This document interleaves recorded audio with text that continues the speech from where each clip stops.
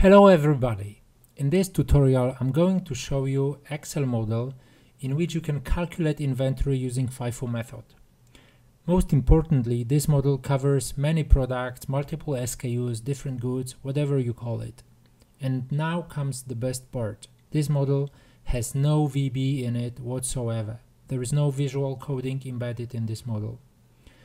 Also, there is some bonus in it. I thought once I built FIFO valuation for products used, I anticipated the following question.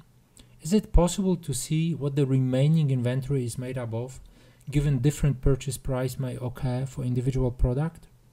So not only does this model calculate products usage using FIFO, but it also automatically splits inventory per each product, differentiating, highlighting items with different purchase prices. First, I'm going to show you how to operate the model, then I will show you formulae that I built. But remember, you can download the file from my website www.costviewer.com. The file is available for download, no strings attached.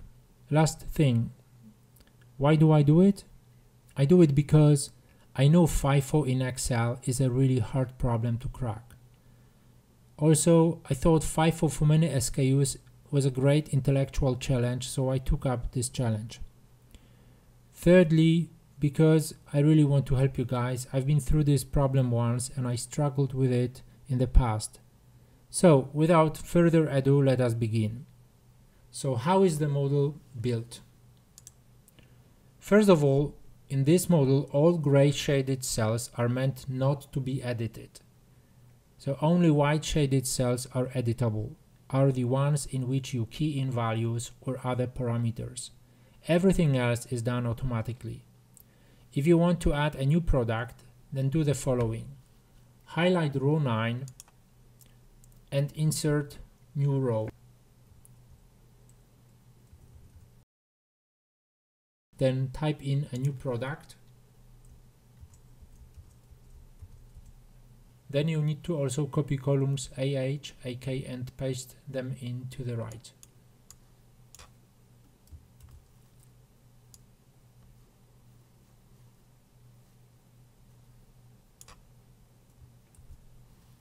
If you need more rows to enter purchases or consumption, then ideally highlight row 39 and insert additional rows. Following that, copy row 38. Do not copy down row 38 as there are some formulae which refer to this line. Just highlight row 38, highlight destination area and paste in. If you try to copy row 38 this way, an error will be produced because there are some erase formulae in this row and you cannot paste them in to the same row. So you just highlight the row, Ctrl C, highlight destination area, Ctrl V, and that will work for you. Also, do not amend or delete rows 17 and 18. Because these are technical rows which are needed for FIFO computation. There are some columns hidden here as well, but I will cover them in a moment. Also, there is one column which is highlighted in a sort of bluish color. It has here a simple formula. However, I made it special. I highlighted it because it shows the very core of this model. It shows how FIFO was calculated. This column, this value column here, is the very source, the whole secret of the FIFO model. Okay, so let me show you now formulas in this model. One more thing before I show you them. In this section, Excel for geeks and nerds, here I put some comments in the first 3 columns and in this one, so you may find them helpful. I try explain what these formulas do. And now the moment everybody has been waiting for.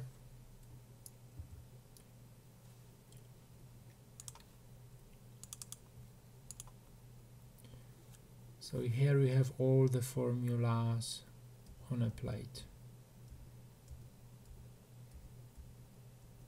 So if you don't want to download the file, or you cannot do it due to some internet restrictions you might have in your company, you will need to retype these formulae into your spreadsheet, unfortunately.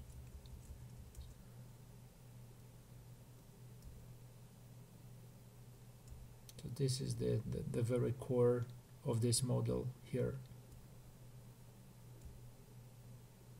Possibly this value with validation may not be needed anymore because I introduced some conditional formatting. I will show you in a minute, but it's hard to say. You will need to test the model. This is the technical row I mentioned to you. Note that in quantity section the very first row is different than all others down there, but this one is different. Value and unit price are basic ones, but that quantity, this one is different. And here we have yet another array formula.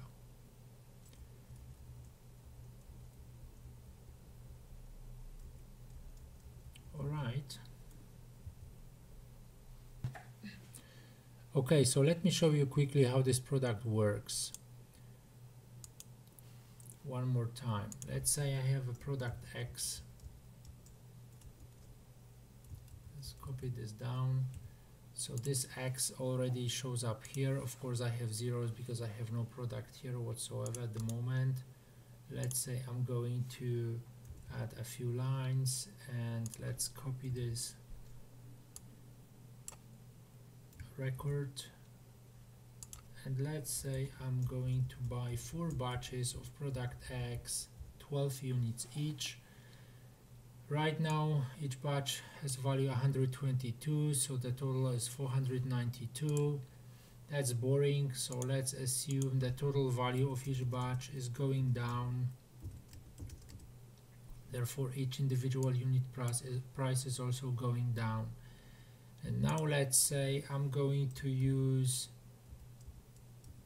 product X 12, no, let's say 36 units for the moment. So if I want to use 36 units, that means that the very first 3 batches will be completely consumed, which means 270. We can see value 270 here, and that means that the end balance or inventory balance total value will be 70, because the inventory will be just made up of the last batch, which is here. Let me zoom it out a little bit so you can see everything.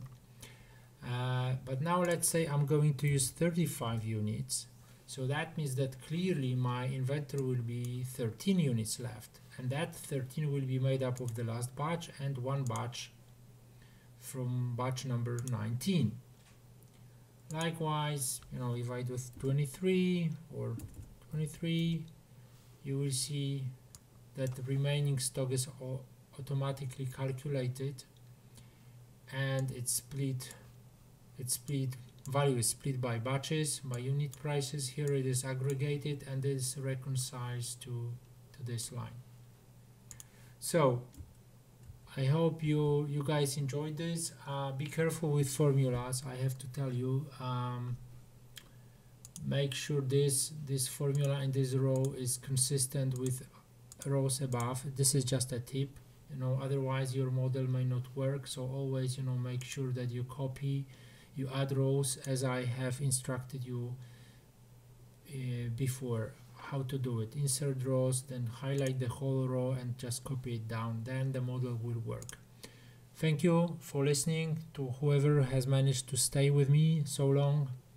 Enjoy the file, use it, and good luck. Thanks, bye.